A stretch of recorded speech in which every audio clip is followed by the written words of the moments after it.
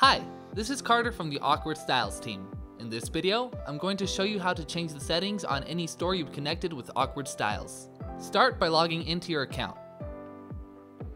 On the left panel, click on the Stores tab.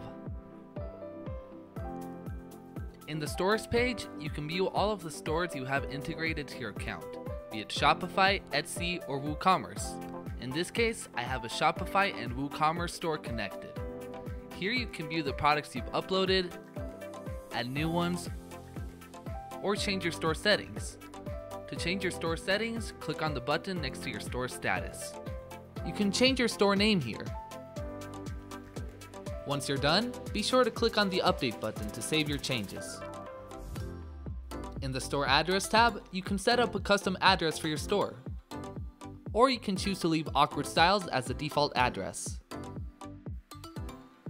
Next, in the Advanced tab, you can change your product's default markup percentage, your order confirmation method to be automatic or manual, the format you want sizes to be displayed in, and you can choose to use product alternatives for your orders.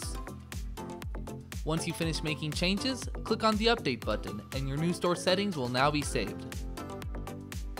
If you need to deactivate or delete your store, you can also do that here, but be careful as deleting your store cannot be undone.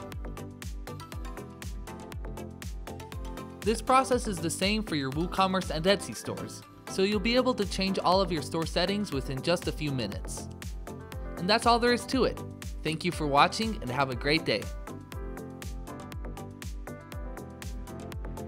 If you liked this video, give it a thumbs up and subscribe to our channel for more useful tips and guides to get you started selling with Awkward Styles.